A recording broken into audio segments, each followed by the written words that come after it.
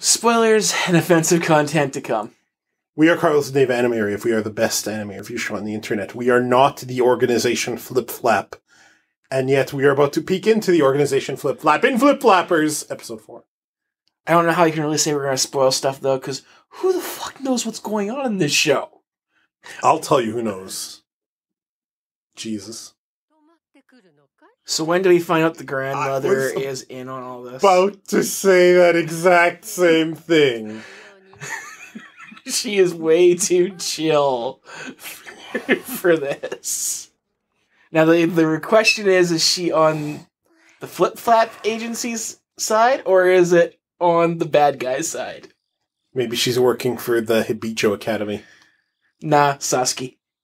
As we both agreed, Kill la Kill could totally happen in this world. That's Hanoji. So? I said Hibicho. Get your obscure Japanese academy name straight, Dave. That's the evil ninja clan from Senran Kagura. And I said Sasuke. What? And thus we get the sequel series to School Live. Nope. Why not, Carlos? Shut up. What's wrong? Quiet. It's not like that mentally scarred you or anything. I dread when I have to edit that, Rave. Oh, I'm so dreading it. I don't see why. That first episode was just fine. There's nothing Fuck wrong. you, Dave. Okay, just fuck you.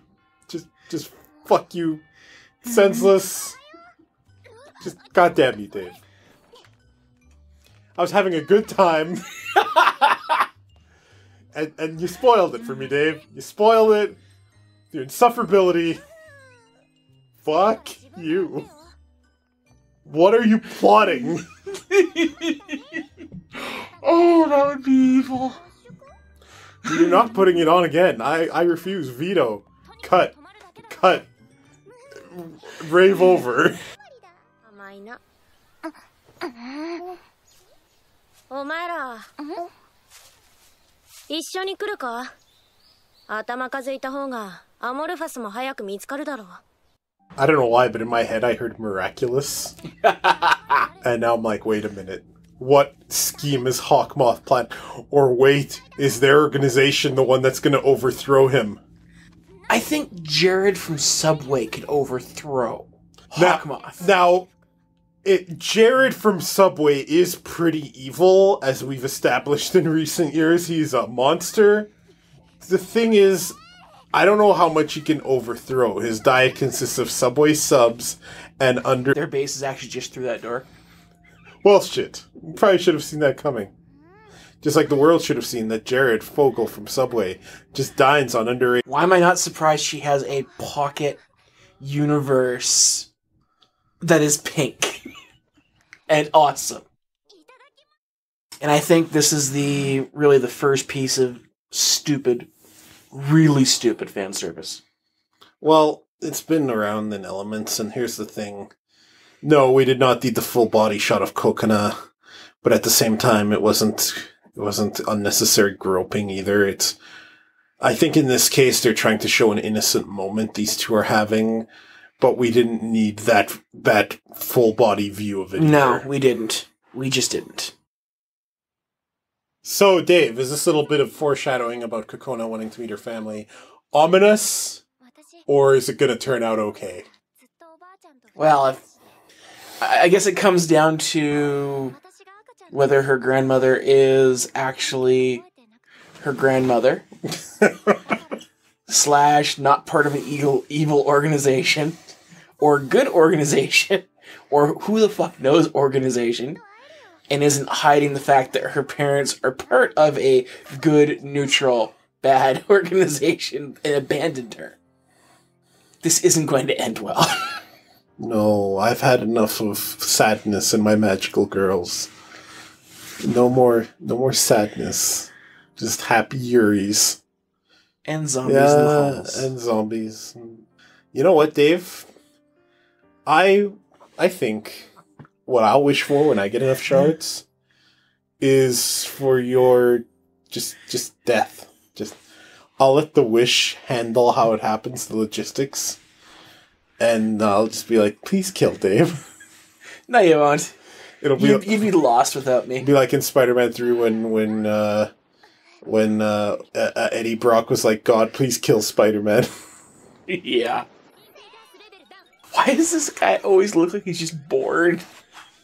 I get the feeling that Gray's just an asshole.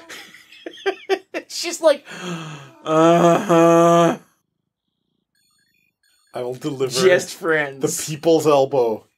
But I'll make sure I'm wearing some kind of elbow spike.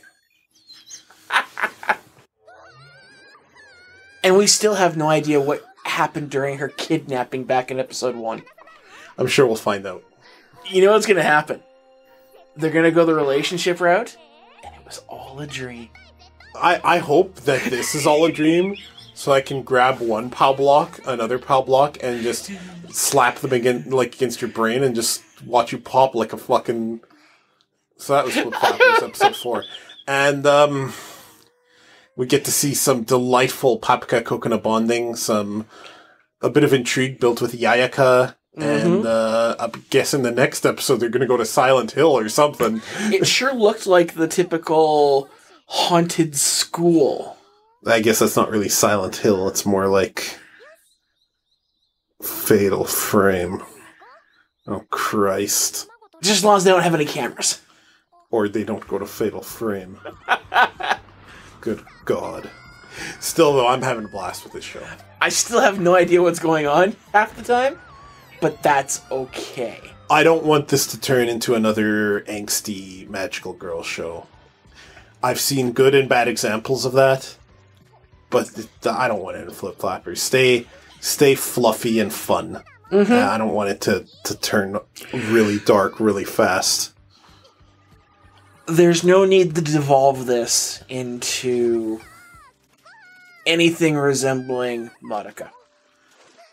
If they are going to go the sad route, there are better examples. There are better ways to go than Madoka.